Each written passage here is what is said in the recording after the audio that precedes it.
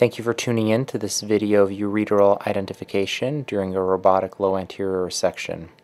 My name is Vlad Simianu. I'm a colon and rectal surgeon at Virginia Mason Medical Center in Seattle. I'd like to thank Celine Soriano, one of our residents, for helping put this presentation together with me. I have two relevant disclosures for this video. I use and teach robotics and have received support from Intuitive to travel and bring trainees to training courses, and I review surgical videos for CSATS, a local Seattle startup. The objectives of this video are to review the course of the intra-abdominal and pelvic ureter as it pertains to a left-sided resection. We will focus on high-risk locations and situations where ureteral injury can occur, and discuss maneuvers to prevent injury during these cases.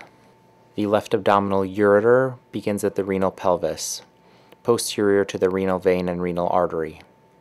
It continues caudally along the psoas muscle and passes posterior to the gonadal vessels, in close proximity to the IMA, where it is vulnerable to injury during left colon resections, in particular during the medial to lateral mobilization. The ureter then crosses the pelvic brim anterior to the bifurcation of the common iliac vessels, and then descends into the pelvis. The ureter's course in the abdomen is identical in both men and women. The most consistent place to locate it is where it crosses the iliac vessels. The pelvic ureter begins after it passes anterior to the internal iliac artery and travels along the pelvic sidewall. In the female pelvis, this follows a medial direction at the base of the broad ligament and over the uterine artery, entering obliquely into the urinary bladder. In the male pelvis, the ureter travels medially, posterior to the ductus deferens, above the seminal vesicles before entering the urinary bladder. During pelvic dissection, the ureter is vulnerable to injury during the peritoneal division and lateral mobilization of the mesorectum.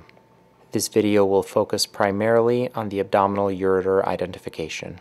The patient is a 51-year-old woman who had an incompletely resected polyp on screening colonoscopy, which was found to have invasive adenocarcinoma. She had standard staging workup and no additional lesions were found. On this sagittal view, you can appreciate the clips at approximately the rectosigmoid junction. The plan was for a robotic low anterior resection using the Da Vinci Xi platform. Our port placement is shown here, 4 robotic ports in diagonal orientation, a 12mm port in the right lower quadrant for stapling shown in dark blue, and an assist port in the right upper quadrant shown in green, with a pre-planned fan and steel extraction site. To help with intraoperative identification, cystoscopy was performed at the start of the case, with indocyanine green injected into each ureteral orifice. The total dose was 12.5 milligrams of ICG, reconstituted in 5 mL of saline, followed by a 5 mL saline flush. The patient is in Trendelenburg position with slight left side up.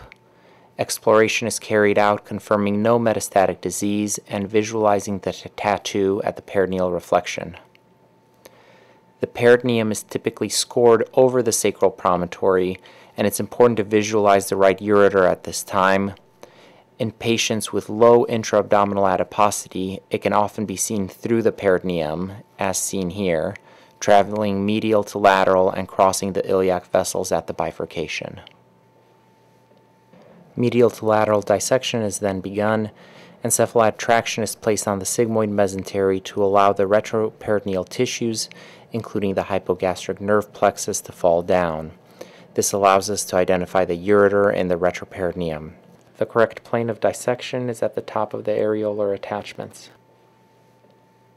Carrying the dissection in this plane further cephalad will allow the ureter to be safely traced near the IMA pedicle.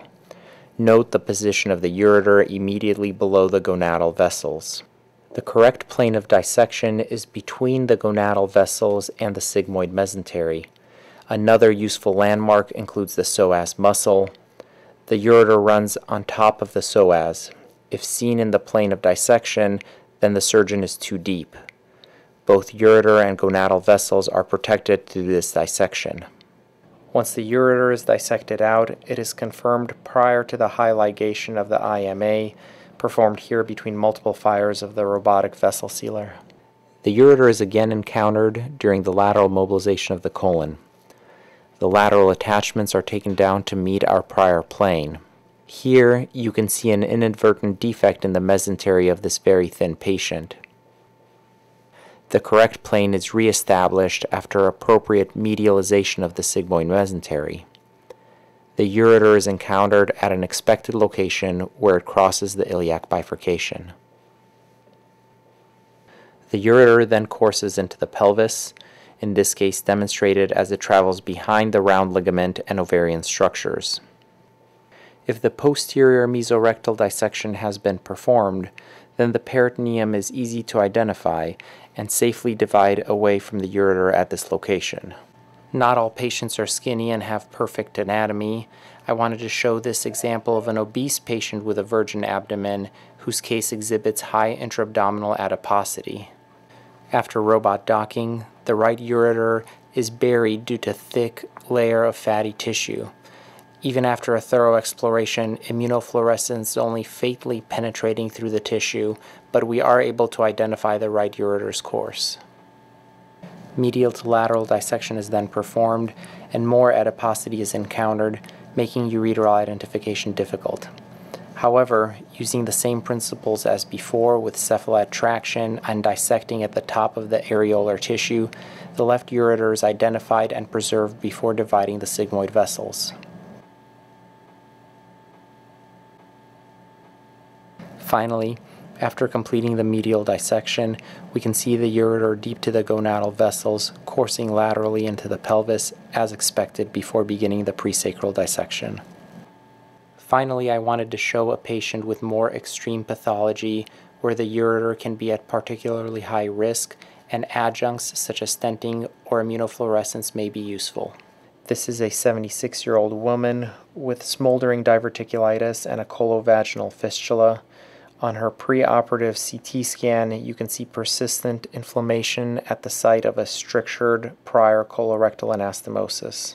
As you can see, there is smoldering diverticulitis, a mesenteric abscess, and high intra-abdominal adiposity, making the usual anatomic landmark of sacral promontory, right iliac, and right ureter difficult to identify. Here, we use injected immunofluorescence, which shows us that the right ureter is much more medial than anticipated and guides the initiation of our dissection.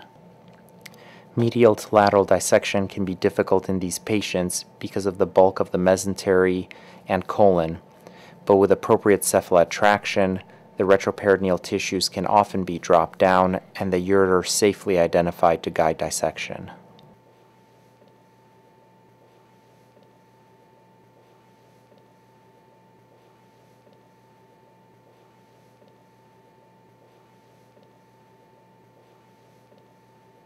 Lateral mobilization can also be an issue, and in her case the ureter is encountered behind dense adhesions to the sigmoid fossa. One approach in this situation is to mobilize more proximally to allow the course and trajectory of the ureter to be better identified. And often this mobilization can safely navigate the adherent portion, maintaining the ureter safely, as is seen here at the bottom of the screen. In summary, this video reviewed the expected course of the left ureter during minimally invasive dissection of the colon.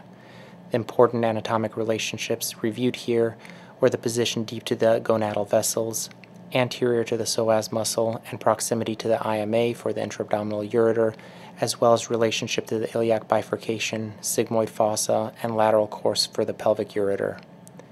If the ureter is unable to be identified with standard anatomy, maneuvers that can be performed include switching to a lateral approach, dissecting away from the disordered anatomy, or adding adjuncts like fluorescent visualization or ureteral stenting.